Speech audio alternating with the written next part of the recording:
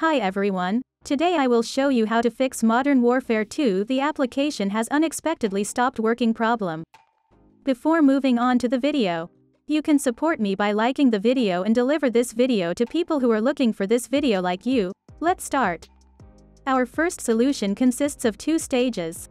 In the first stage, I will show you what we need to do before entering the game. Our first step is to turn off Windows Defender Firewall. To do this, we come to the search section and open the control panel. Then click on System and Security. Click on Windows Defender Firewall. Click Turn Windows Defender Firewall on or off.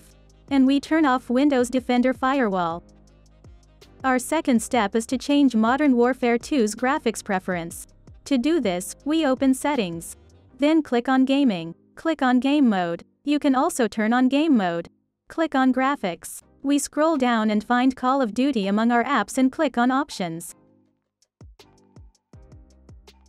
Then we select High Performance and click Save. If we don't see Call of Duty here, we don't need to worry. We can add Call of Duty manually. To do this, we click on Browse. Then you need to open this file location. After opening, we select COD.X and click Add. Don't forget to set it to high performance after adding it. Our third step is to change the compatibility settings of Modern Warfare 2. To do this, we right-click on Modern Warfare 2. Click on Browse Local Files. We find COD.X and right-click on it. Click on Properties. Click on Compatibility. Then we tick Disable Full Screen Optimizations. We click Apply and click OK. Our fourth step is to delete anti-cheat programs. To do this, we come to the search section and open the control panel. Then click Uninstall a program. After doing this, if you have anti-cheat programs such as Riot Vanguard, Faceit Anti-Cheat, and Easy Anti-Cheat, delete them. We have completed the things we need to do before entering the game. Now let's move on to the steps in the game. In the second stage, we will turn off some graphics settings. Our first graphics setting to turn off is on-demand texture streaming. Our second graphics setting to turn off is NVIDIA Reflex Low Latency. Our third and final setting is shader quality. You can also lower your other settings. I just showed you what you definitely need to change. This was our first solution. Now you can check if the problem is solved or not. If the problem is not solved, we will move on to our second solution.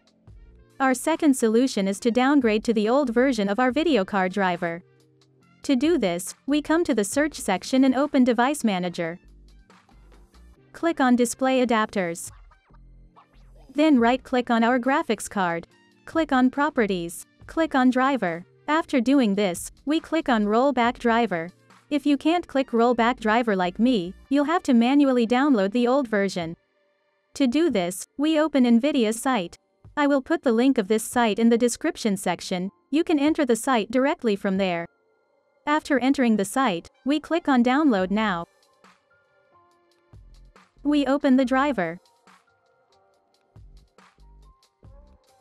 We click OK.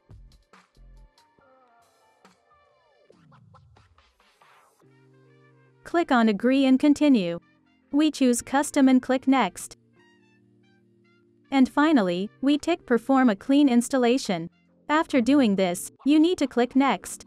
Unfortunately, I will not be able to do this because this process removes my video card and reinstalls it, so video recording stops during the deletion process. After downloading the old version of your video card, you can check if the problem is solved or not. If the problem is not solved, we will move on to our alternative solutions. Our first alternative solution is to verify the game files. Our second alternative solution is to close applications such as Razer Synapse and Xbox Game Bar running in the background. Our third solution is to turn off the overlay feature. Apps like MSI Afterburner and Discord are overlay-enabled apps. Make sure that the overlay feature of these apps is turned off. Our fourth alternative solution is little interesting. Someone on Reddit solved the problem he had in Modern Warfare 2 by deleting Warzone. If you have Warzone on your computer, you can delete it and try to solve the problem. We have come to the end of the video. I hope one of these solutions fixed your problem. If the video helped you, don't forget to like the video. You can also subscribe to my channel to support me. Take care, and see you in the next video.